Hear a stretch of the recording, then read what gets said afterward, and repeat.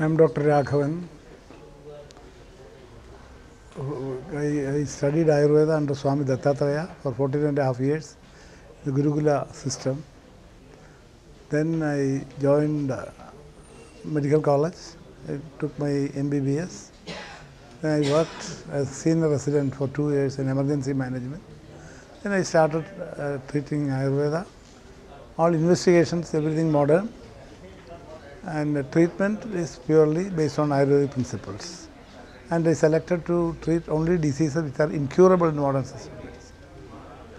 So stem cell therapy, only recently I got information. One of my patients was treated here from Bombay, and her response to the stem cell therapy was very spectacular and fascinating.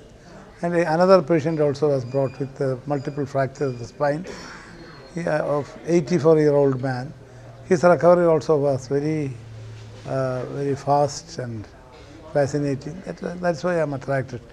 Anyway, the stem cell therapy is not known to many people in the medical field itself. Many are against it because of ignorance or some other preoccupations or prejudices.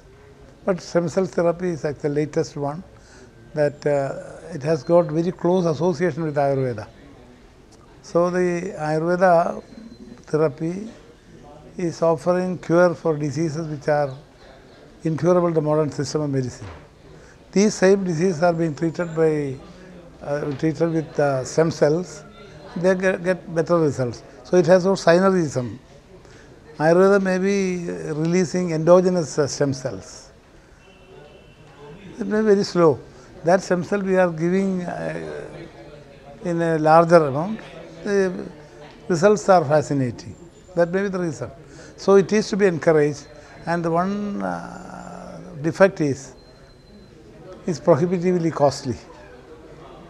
There must be some legislation, some understanding to bring down the cost so that poor people can also afford. That's the most important thing. Now it is unaffordable, prohibitively costly. In future, there must be something, either government must do, so it must be available to poor people.